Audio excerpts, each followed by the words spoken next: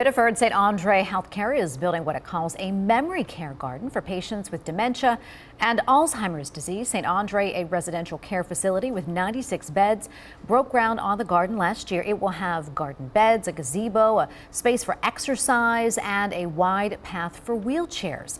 St. Andre has raised more than $75,000 for the project and hopes to raise $20,000 more.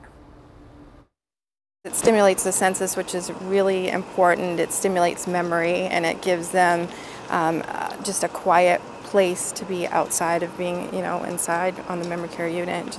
It's a nice place, alternative space to do activities. The memory care garden is on pace to be completed next spring.